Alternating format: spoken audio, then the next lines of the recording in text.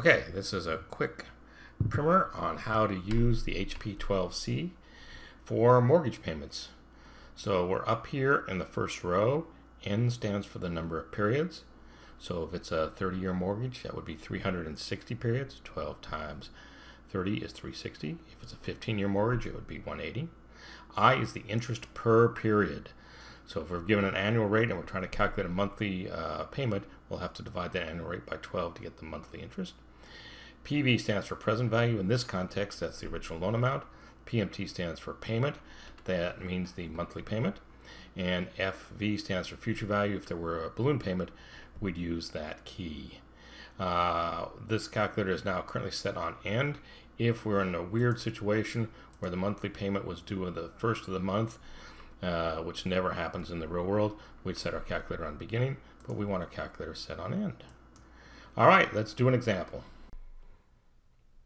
All right, let's solve for the payment on a 30-year 5% mortgage with an original principal balance of $58,800. We can plug them in any order, but we're in this first row here. A 30-year mortgage, 30, enter 12 times, 360 months, just like we predicted.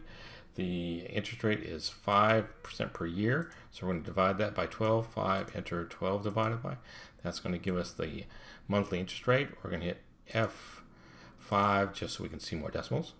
4.1667 is the monthly rate. We said the original principal balance was $58,800. Plug that in as the PV. Let's plug in 0 for the future value to tell that there's not a balloon payment in this instance. Then we'll solve for the payment, and it's $315.65. If you don't like that many decimals, hit F2. And hit F2, I said, and you're down to the 2 decimal places. So that's how you find the payment. We can also work backwards to solve for, say, the I. So let's clear everything out of that. Hit F. And that's the clear finance button there, so all that stuff is cleared out. If that number up there bothers you, hit F that, and that'll clear all the registers. Let's solve for the interest rate this time. Let's say it's that 30-year mortgage. Let's say the principal amount is $58,800, and let's make the payment $350.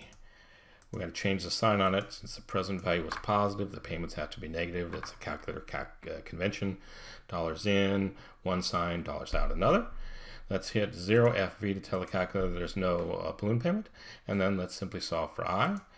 That's the monthly rate. So let's hit enter to make sure it's stored in there, and then hit 12 times.